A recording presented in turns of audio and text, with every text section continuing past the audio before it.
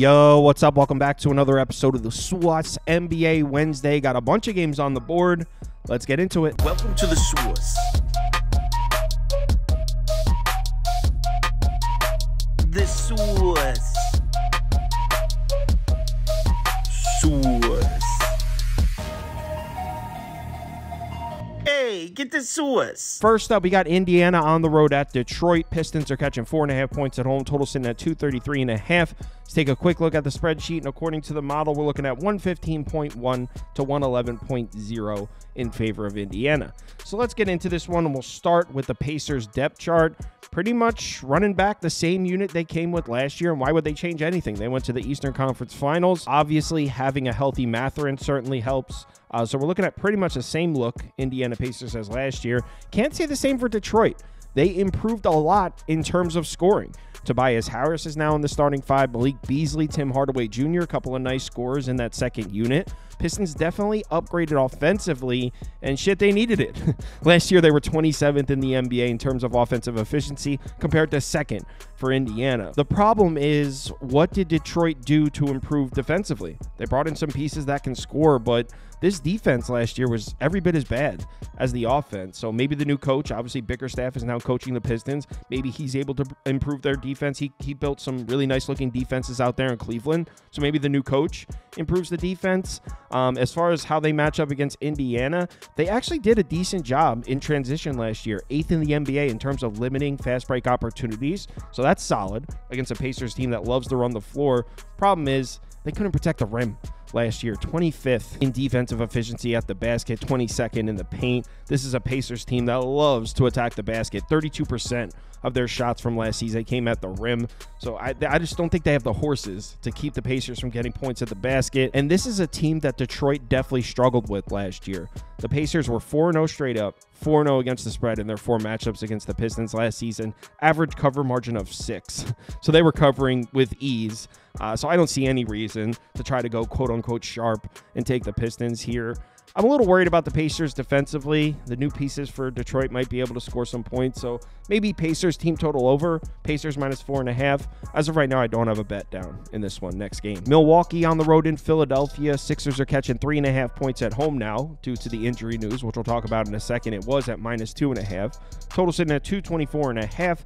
Take a look at the spreadsheet, and according to the data, 112.0 to 103.4 in favor of Philadelphia, but my model includes last 10 days, and the Bucks were so injured down the stretch. We shouldn't really even look at the model until 2-3 weeks into the season, but the template for these videos is set up to have the model first, so there it is. Obviously, the lead story of this game is injuries, right? I mean, mostly on the other side, not this side, but we'll start by taking a look at the Milwaukee depth chart. Some new pieces here. For the Bucks, Gary Trent Jr. is going to be in the starting five. Taurean Prince is added along with DeLon Wright. Nice defensive piece there. So kind of a new look Bucks here. Got some new pieces in the rotation. Chris Middleton is definitely going to be out to start the year. I'm not sure. I read something saying he was out indefinitely, and then I read something else saying he might not be out that long. So not sure how long he's going to be out, but he's definitely going to be out for this game. Where we really need to look, though, is on this side. The Philadelphia 76ers. Paul George ruled out. Joel Embiid ruled out. And, man, Sixers fans got to be... First of all, your season ends. You lose to the Knicks. It's not just that, but you're coming into this year. Your faith in the team might be dwindling a bit.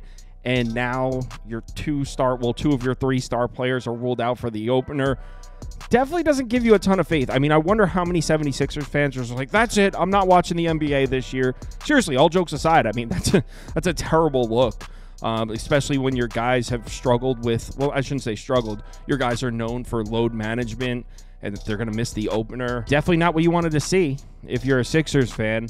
This is a brand new team, though. Caleb Martin, Paul George, Eric Gordon, Reggie Jackson, Yabusele, and Andre Drummond. So brand new Sixers rotation here.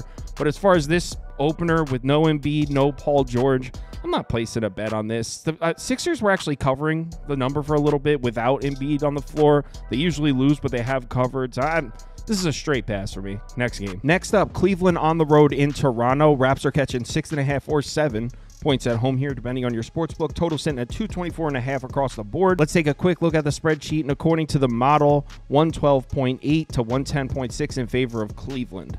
So let's look at this matchup, and we're dealing with pretty much the same Cleveland lineup as last year. Max Strus is injured. I think he's going to miss 6 weeks, I read. I think it was about 6 weeks. Sam Merrill listed as questionable. Other than that, we're looking at the same Cleveland Cavs roster that we had last year, obviously with the exception of head coach. Bickerstaff is gone. He's over with the Pistons now. Kenny Atkinson is coaching Cleveland now. But as far as the roster, same unit as last year. They're matched up against Toronto, and they're also pretty much running out the same unit we saw last year. Not really the best-looking starting five here, but in terms of depth, I mean, they do have some players. Bruce Brown and Walter, their first-round pick, they're both going to start the season injured. But, I mean, they have a rotation.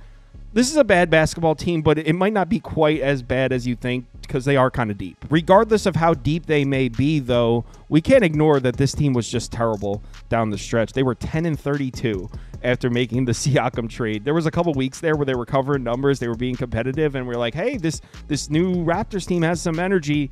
That faded. I mean, this team was terrible down the stretch. The one thing they could do that was admirable was push the tempo. They were actually second in fast break frequency, second only behind the Pacers, so they did push the tempo. They weren't bad at it. They were 14th in efficiency.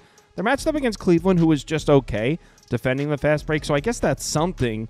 But, I mean, other than a couple of buckets in transition, where are the points coming from here for Toronto? They're matched up against the Cavs, who were elite at protecting the basket, and I know they made a change of head coach, so we don't really know what to expect here from Cleveland, but as long as Evan Mobley and Jarrett Allen are on the floor, you have to think the Cavs are going to have elite rim protection. So this Toronto team, 32% of their shots came at the basket last year. They're not going to be able to score like that at the rim against Cleveland. And on the other side of the court, this was a Raptors defense that really struggled against the three-point shot. Cleveland offensively launched a ton of threes last year. 43% of their shot attempts came from beyond the arc last year, and they were pretty efficient shooting the ball. They have a lot of shooters there in Cleveland, so I don't see any reason to try to take the Raptors here. Not comfortable with laying a big number on the road with the brand new head coach. I'm not really sure. We're looking at Cleveland shooting numbers. Who knows if they're even going to take this many threes now with Kenny Atkinson. But one thing I think we can hang our hat on here is Cleveland's going to be elite on the defensive interior, and the Raptors are an offense that want to score down there. So I took Toronto team total under in this one. Next, Orlando on the road at Miami. The Heat are laying 2 points at home. Total sitting at 208.5. Let's take a quick look at the spreadsheet, and according to the model, we have a very slight lean on the Heat, 107 to 105.7. So model's showing us a close game here. As far as the Magic roster, pretty much looking at the same unit as last year with the exception of Kentavious Caldwell-Pope. And if you ask me, that's the perfect addition to this team. I mean, the lack of three-point shooting from Orlando in that Cleveland series in the playoffs last year was appalling. I mean, this is a pretty solid team. They can get to the basket. They can get to the free throw line. They can score on the interior. They can even defend the interior. But in terms of three-point shooting, this was about as bad as it gets in the NBA. So Caldwell-Pope, perfect addition. They needed a shooter. They added a shooter. Now, does that give them three-point shooting now? Certainly gives them more. They have Gary Harris. He can shoot the outside shot as well. So they got what they needed. They needed a shooter. They got a shooter. On the Miami side, obviously the big draft pick, Ware. Who knows what he'll be able to give us in the opener right out the bat, but this is a crazy athlete. The rest of the lineup for the Heat looking exactly the same. Spoelstra doing his Spoelstra thing where every single player on the team is listed as questionable. Gotta love that. I'm not betting this game. This is a straight pass for me. Miami owns Orlando, but towards the end of last season, I went pretty heavy on Miami against Orlando, and they lost. And it was like a 1.5 unit bet for me. I'm still a little frustrated about that. Love the spot. So, look, all these question marks, this is just a pass for me. Next game. Brooklyn on the road in Atlanta. Hawks are laying 7.5 points at home. Total sitting at 221.5, pretty much across the board. Let's take a look at the spreadsheet, and according to the model, we got to lean on the Nets if you're going by the point spread. 109.3, 107.0 in favor of Atlanta. Take a look at the Nets roster. They did add Bojan Bogdanovic, but he will not be playing in this game. He's been ruled out. They're also going to be missing Day'Ron Sharpe. Other than that, I mean, you got Cam Thomas, you got Cam Johnson, Finney-Smith, Claxton's pretty similar looking Nets squad here. On the other side, we got some new faces for Atlanta. Dyson Daniels from New Orleans, Larry Nance Jr. is here. And then obviously the first overall pick, Reese Shea. Don't know a ton about him. I've watched his highlights on YouTube. That's about it, just what I've read. So I don't know how much of an impact he'll make right away. As far as how these two teams match up on the court, Well, they were pretty much dead even last year. In overall net efficiency, the Nets were 22nd, the Hawks were 21st. Hawks were better offensively, but the Nets were better defensively. The glaring weak spot of this Atlanta team last year was defending the fast break. They were the worst in the NBA. Dead last in defensive efficiency in transition. The good news for Atlanta, Brooklyn didn't really push the tempo much, just 22nd in fast break frequency. So that could be a positive for the Hawks, and the Nets don't really take advantage of what the Hawks are bad at. But at the same time, you could say the exact same thing on the other side. Nets also struggled defensively in transition, and the Hawks also didn't push the tempo much. So kind of a one-off there. Kind of tough to predict what we're going to see in these openers. One thing we do know, though, Atlanta was absolutely terrible at home last year. 15-26 against the number at home, 11-17 against the number as home favorites, and 0-4 against the number against Brooklyn. And this is a Nets team that got off to a red-hot start last year. In fact, after 16 games, they were 11-5 against the spread. So the Hawks were terrible at home last year. They didn't cover the number once against the Nets. The Nets came out red hot last year. I took the Nets. I got it at +8. I mean, I know that's not a ton to go off of, but I mean, it's opening day. There's not going to be many angles here. I took Brooklyn at +8. I'm in on it. Next game. Charlotte on the road at Houston. We got the Rockets laying 7 or 7.5, depending on your sports book. Total sitting at 229.5. Let's take a quick look at the spreadsheet. And according to the model, we got a pretty strong lean on Houston here. 115.6 to 106.6 in favor of the Rockets. Let's take a look at the Hornets depth chart. They added Josh Green in from Dallas. Mark Williams is hurt again, which sucks for them. Other than that, a lot of familiar faces here. LaMelo Ball being healthy is the big factor. He missed most of last year with an injury. On the Rockets side, they brought in Steven Adams. Other than that, they're rocking with the same unit here in Houston. And honestly, why would they change a thing? Down the stretch, they were one of the best teams in the NBA. They almost made it all the way to the playoffs. They started the season 25-34, finished the season 16-7. They were battling Golden State there for the 10 spot down the stretch. They lost that one game and they put them 3 games back and it was over. But they were coming up on it. There was a 2-week stretch where Houston was realistically in competition for that 10 spot to play in the play-in tournament. So there's a lot of hype coming into this season for Houston. If we take a look at their overall efficiency numbers from last year, they were the significantly better team. So was everybody. Charlotte was the worst team in the NBA last year if you go by overall net efficiency, minus 10.6. Dead last, 28th offensively, 29th defensively. The thing with this Rockets team that makes it a little tough, we saw 2 halves of the season. Through the first half, they were elite defensively down low, protecting the rim. And then the second half, when they got hot, they were beating teams like 137, 120, just running them out of the gym. So we saw 2 versions of this Rockets team. I think, based on the success, they probably want to come out looking like that second half version. More fast-paced, outscoring opponents rather than trying to lock down the interior. One of the strengths of this Houston team last year was defense in transition. One of the best fast break defenses in the NBA. Doesn't really apply here because Charlotte almost never runs the fast break, 27th in frequency. The angle I like most for Houston in this game is their advantage offensively down low. Remember, there's no Mark Williams for Charlotte, so who is keeping the Rockets off the offensive glass? This is a great offensive rebounding team last year. They were 8th in overall offensive rebounding rate last year. And you know what else the Rockets do a lot of? Take shots at the rim. They weren't that efficient with it, but they took a lot of them. 31% of their shot attempts last year came at the basket. Charlotte, terrible defending the rim, mostly because Mark Williams missed a lot of last season, but he's out for this one as well. So Houston should dominate the offensive glass. They should be able to score points at the basket. I just don't have a lot of faith in Charlotte defensively here. And as far as the Hornets trying to score on Houston, I mean, this is a Hornets team that relied on the jump shot a lot. Houston played pretty good defense against jump shooters last year. So I'm just not seeing it here for Charlotte. I think that building's going to be rocking. I think the Rockets fan base truly believe they have a playoff team here. I think they're going to run Charlotte right out of the building. So I like the Rockets to cover. I bet the Rockets at -7. I also wouldn't be mad at a Houston team total over, but I think the Rockets cover this one. Next game. Chicago on the road in New Orleans. Pellies are laying 6.5 points at home. Total sitting at 225.5, pretty much across the board. Take a look at the spreadsheet, and according to the model, we got a slight lean on New Orleans, 112.1, 108.1.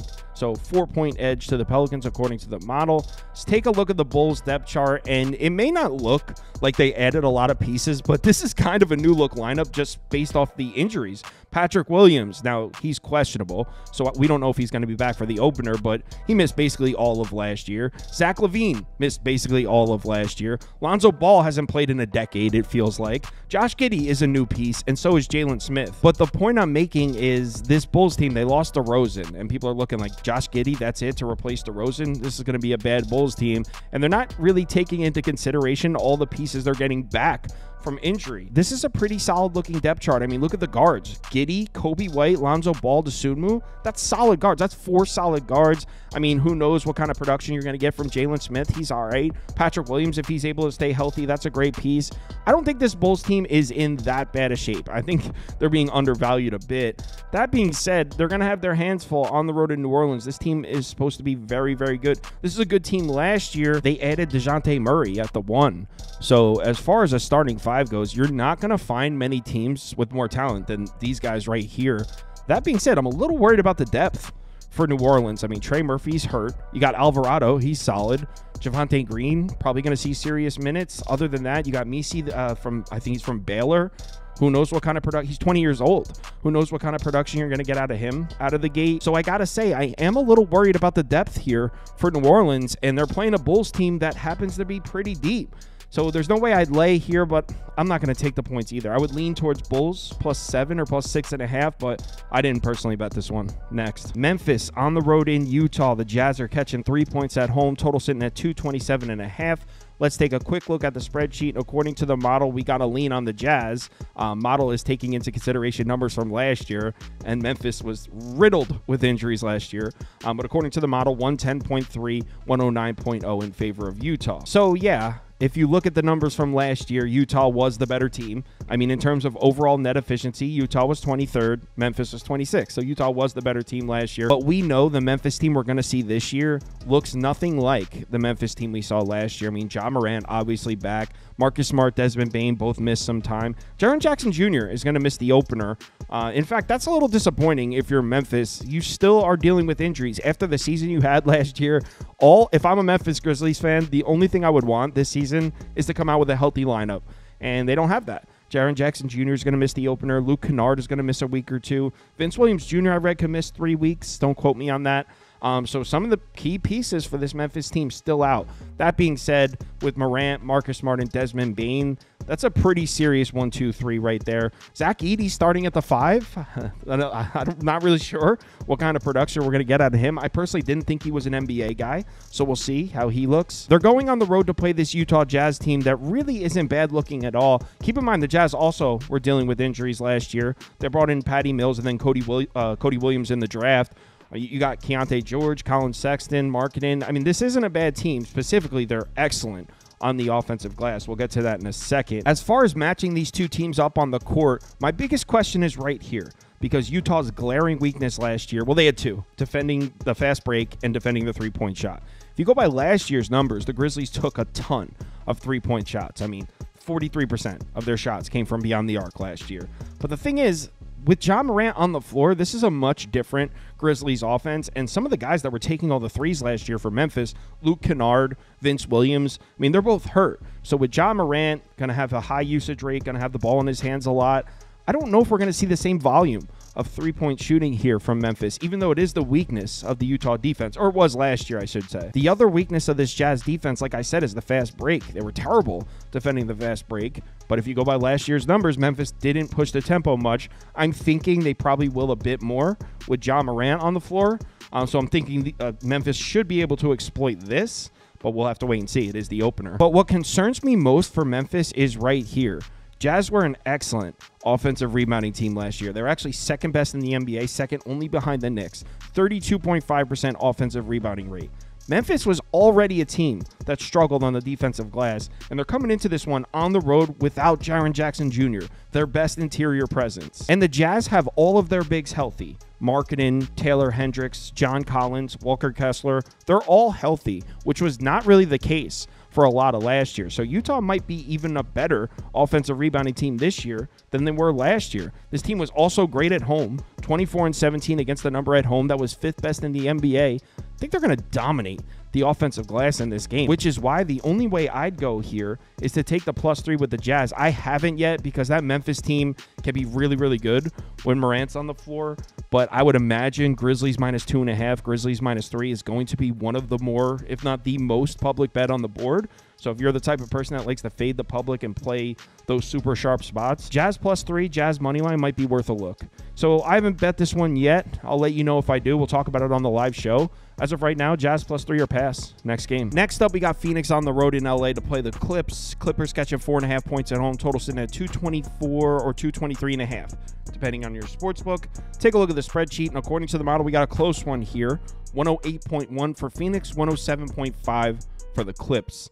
Obviously, this is another game where injuries are the lead story, but we'll start on the Phoenix side. Some new pieces added to this Suns team. A couple of point guards, actually. Tyus Jones and Monte Morris, which is a little weird because Booker, Beal, Durant, I mean, they could all be the primary ball handlers if you needed them to, but I guess they want them playing a little more time, spending a little more time off the ball. They also added Mason Plumlee, but really we're talking about the inactives on, well, inactive, period, on the Clippers side. Kawhi Leonard out indefinitely, as I'm sure you've heard if you had Twitter. Obviously, Paul George is no longer there either. He's with Philadelphia, which makes me really want to bet the Suns here. But the problem is, if you followed along with me last year, you know that the Suns were the death of me last year. I had a great NBA season last year, but the Suns, betting on them or against them, I just couldn't figure the Suns out. So there's no chance in hell I'm about to lay points on the road with the Suns. I don't even want to touch a Suns game for at least 2 or 3. Let's get some data points in. I could not get the Suns right last year, so I'm not going to be betting this one. On paper, with the missing pieces, the Suns should be the significantly better team here. But the Clippers, I mean, even in games when Kawhi Leonard was out, even in games when Paul George was out, they were competitive. So I don't know. This is just going to be a pass. I guess Suns are, just pass. Last game up, we got Golden State on the road in Portland. Blazers catching 6 points at home. Total sitting at 222, pretty much across the board. Let's take a quick look at the spreadsheet. And according to the model, we got Golden State by 5.5, 6 here. So pretty much right on point with where the sports books have it. 110.6 to 105.2 in favor of the Dubs. So let's get into this one. Obviously, Golden State was the much stronger team last year. You don't need me to tell you that. 13th in overall net efficiency compared to 28th for Portland. As far as offseason changes, I kind of like this new look Golden State team. Obviously, they lost Klay Thompson, a key part of the team for the last decade, right? I like the addition of Kyle Anderson. I think that gives Golden State exactly what they needed. Kyle Anderson can facilitate with that second unit. He plays defense. I think it was exactly what they needed. Also, DeAnthony Melton, Buddy Hield, a couple of shooters off the bench. So, I mean, look, Klay Thompson is not the player he once was, but he was a key part of the team chemistry-wise. So I'm sure losing him will hurt in some capacity, but I like the way this new look Golden Warriors team is shaping up. I do. They're matched up against Portland in this one, and in my opinion, we just don't know what we have here with the Blazers because there were flashes of when they were healthy, they looked pretty good, especially defensively on the perimeter. Problem is we didn't see them healthy much last year. I mean, they got Simon, Scoot Henderson, Shadon Sharp. They got some talent there in the backcourt, but none of those guys could stay healthy, and we're starting off the same. I mean, Shadon Sharp's not going to play in this game. Scoot Henderson and Anthony Simons are both healthy, though. I suppose that's a start. And having them both healthy is significant here because if you remember, the brief stints where we saw Portland's backcourt healthy, they were very good defensively against the three-point shot. They actually finished the season in first in defensive efficiency against the above-the-break three-point shot. In case you don't watch Golden State Warriors basketball, it's almost all they shoot. Only the Celtics take more above-the-break three-point shots than Golden State. 35% of their shot attempts come from that zone. Portland, when they have their pieces out there, play great defense on the perimeter. They force turnovers. They put a lot of pressure on shooters. So this is not a great matchup for Golden State. Also, what is Portland's weakness defensively? The fast break. They cannot defend in transition. At least they couldn't last year. Golden State doesn't push the tempo at all. In fact, they're 29th in fast break frequency. I mean, they were last year, I should say. So Golden State may not be equipped to take advantage of the weakness of Portland's defense. So right now, you might be thinking, all right, let's take Portland. Let's take the 6 points. Let's take the money line. It's a great matchup for the Blazers defense. Here's why I can't do that. I don't know where the points are coming from. The only thing Portland did decent at all last year was offensive rebounding. They were third in offensive rebounding rate. It was basically the only redeeming quality from the Blazers offense last year, their ability to get offensive rebounds. They couldn't do anything else. Golden State defensively was a solid rebounding team last year, and I just can't count on the Blazers to hit shots to cover this number, so I cannot take Portland +6. What I can do, I haven't bet this one yet, but I'm kind of talking myself into it, I can take the under. 222.5. I like the under in this one. Give me the under. Live show, 4 p.m. Eastern time. We'll go through every single game on the board. I'll bring on a couple guests. If you want to see every bet I personally have open, head over to KyleKirms.com and click on open bets. You'll see all mine as well as everyone else on the staff here. Also, if you sign up to Sauce Network Plus, it comes with access to the Discord, and you can participate in the weekly betting league. $150 on one of these trophies go to the winner every single week. So if you're interested, head over to the website and sign up. Let's have ourselves a great NBA Wednesday here. Please remember to bet responsibly, especially right now. It's so early in the season, so please bet responsibly. Talk to you later.